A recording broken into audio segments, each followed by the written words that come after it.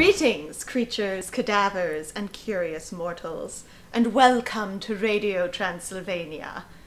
Or Video Transylvania? We'll workshop it. We are in the midst of November now, and although we strive to keep the Halloween season in our hearts all year long, another siren is beginning to call to us and whisper merry carols in our ears. So, now that we are transitioning away from October, I thought I'd share 5 of my favorite things to watch in November as we transition from Halloween to the holidays. First up, we have The Adventures of Ichabod and Mr. Toad. This is an underrated Disney movie from 1949 that's basically a double feature, with some live-action library footage in between. It's probably best known for being the source material for Mr. Toad's Wild Ride, one of the most beloved dark rides of all time, certainly in my opinion. The first half is The Wind in the Willows, which tells the story of Mr. Toad and his motor mania. It's got fun antics, sneaky weasels, charming as hell animation. It's the complete package. And there's a part at the end, spoilers, I guess, where it's Christmas. This isn't really a huge part of the plot, if I'm being honest, but it feels like enough of a nod that it earns its place on this list. Then Basil Rathbone passes the narration over to Bing Crosby, and we switch to The Legend of Sleepy Hollow. I don't think I need to explain why this one is great for the spooky times. It's pretty obvious, but I will mention that it contains one of the most criminally underrated songs in Disney history, The Headless Horseman, which is fun and spooky, and there's a Thurl Ravenscroft cover of it that is amazing, and I just don't know why Disney is sleeping on this song every October. It belongs on your Halloween playlist, that's all I'm saying. Moving on, we have Over the Garden Wall. This Cartoon Network miniseries premiered in 2014, and by the time I had watched it, I had already graduated from college, but it has such instant classic vibes that I just feel in my bones like it's been around for decades. The story follows Greg and Wirt, 2 brothers who are lost in the woods in a place called the Unknown. I don't want to spoil too much, because if you haven't seen it before, and you should, it's best to just kind of go in fresh and let it unfold without too many expectations. But I will say that the turn-of-the-century style songs are absolutely amazing, as is the animation, especially the backgrounds. Basically, if you turn off the audio and just watch the video, it's amazing. And if you turn off the video and just listen to the audio, it's amazing. And when you put it together, you have this absolutely fantastic 2 hours of content featuring the voices of everyone from Elijah Wood to Christopher Lloyd to Tim Curry. I put this one in the transition category because while it's eerie throughout, I don't so much associate this one with Halloween so much as I think that it's quintessentially autumn. In the first episode, the leaves are falling and the kids have a pants full of candy, and in the last episode, it's snowing and the trees are bare.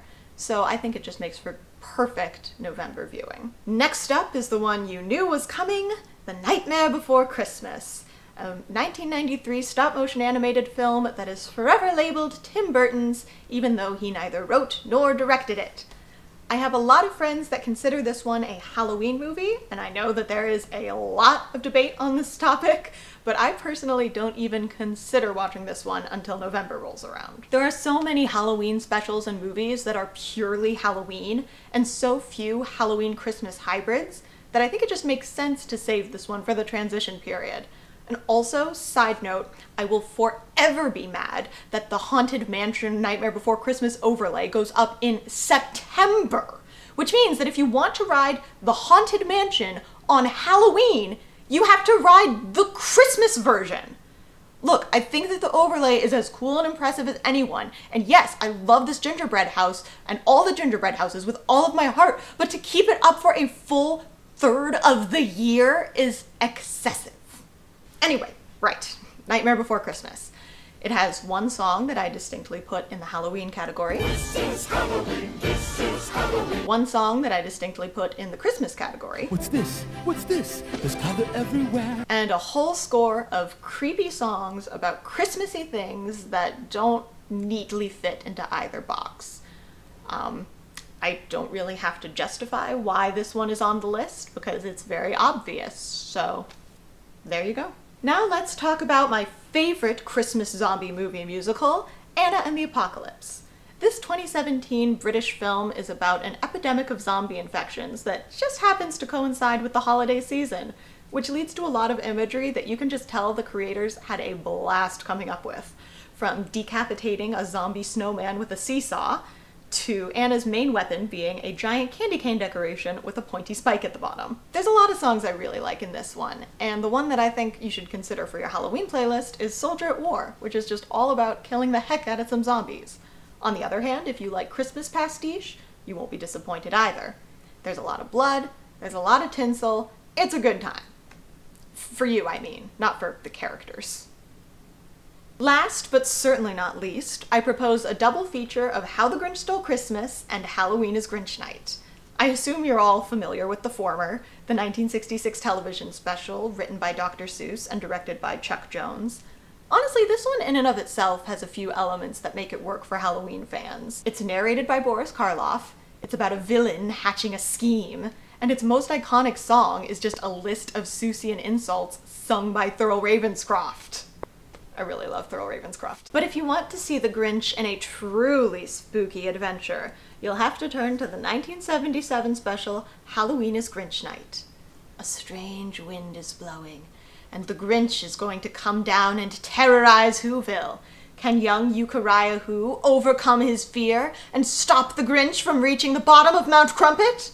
You'll have to watch to find out. Now look, are we talking about Chuck Jones level quality here? No. Are we talking about a classic story ripped from the pages of a beloved children's book?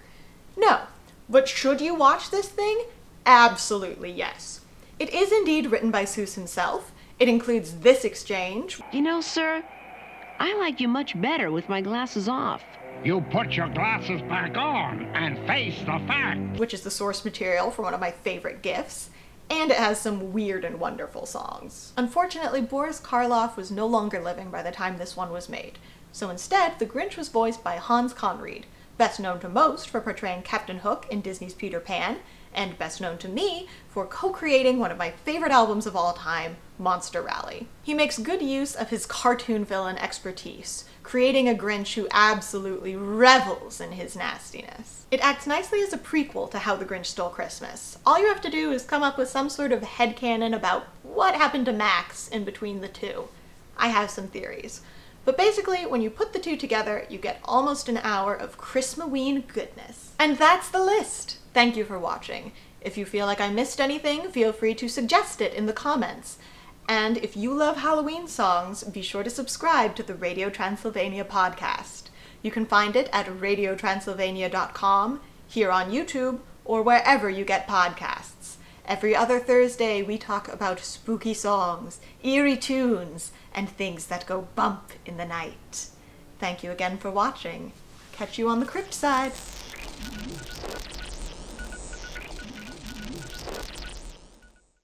Where we discuss spooky songs, eerie tunes, and things that go bump on the floor. Keep that in.